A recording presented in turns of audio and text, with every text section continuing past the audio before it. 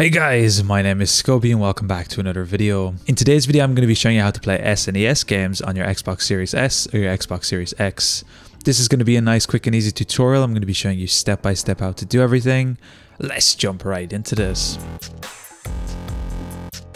So the first thing you're going to need for today's video is to actually already have Retroarch and Dev Mode installed on your Xbox Series S or your Xbox Series X. Now that's not something I'm going to be showing you step by step how to do in today's video. However, I do have a previous video where I show you the entire process and walk through everything step by step. I'll be leaving a card on screen and leaving it linked in the description down below. So once you have your Xbox fully set up, we're going to be taking any external drive and we're going to be connecting it into our PC. So currently I have one on my PC right now and I actually have some game files in it already. I will be mentioning in today's video, I'm not going to be showing you where to download games. Although games are really easy to find, a quick Google search can help you out here, or you can feel free to dump or create backups of any existing games you have. Again, not something I'm going to be showing you in today's video, but again, a quick Google search will help you out with this. Once you have your games downloaded, they will most likely come in a .zip file. Now thankfully with Retroarch we can actually load our games directly from a .zip. However, personally I always like to extract my games before I do anything else. So what I'm going to be doing is extracting this .zip and getting my game out into a .smc file, which is what we need for Retroarch. What we need to do is right click extract all,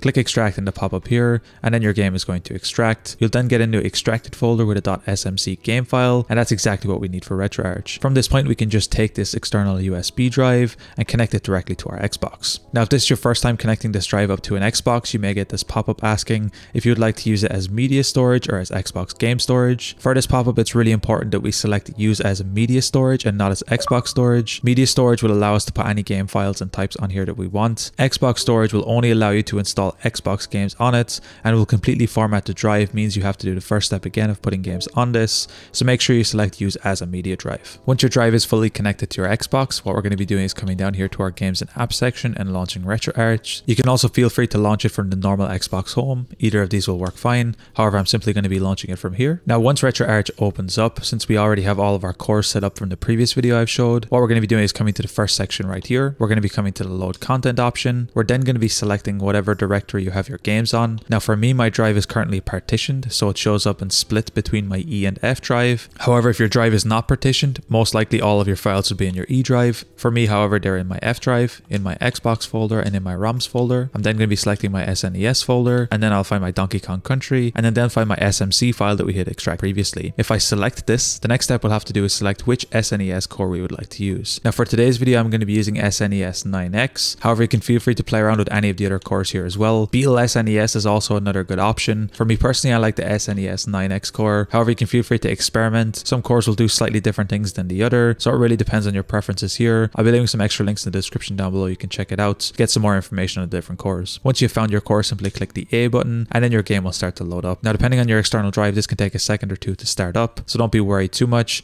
and eventually it will start to load up and play. Now from this point, since we've already set up our menu controls from the previous video, I can actually click down and select, and my menu will show up here in Retroarch. So you can feel free to play around with any other settings here you want, along with options, play around with some latency, controls, cheats, shaders, and a bunch of other things, so we actually still have access to everything here, which is really nice. For me, I'm just going to be clicking resume again, and I can actually start playing my game here right away. And the emulation with Retroarch actually runs really smooth.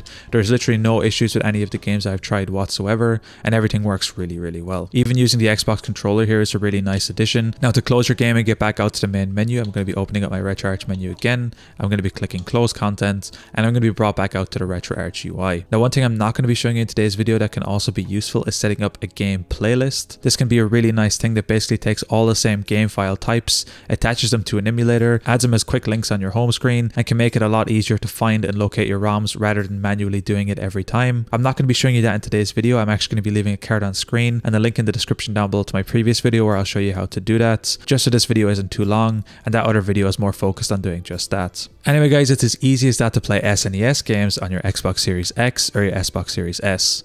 If you guys enjoyed this tutorial, be sure to drop a like. Subscribe if you're new, check out the other videos on the channel. I'm going to be leaving a link down below to my PayPal if you found these videos helpful and you want to support me. Anyway guys, thank you so much for watching. Until next time, as always, keep it saucy. Peace.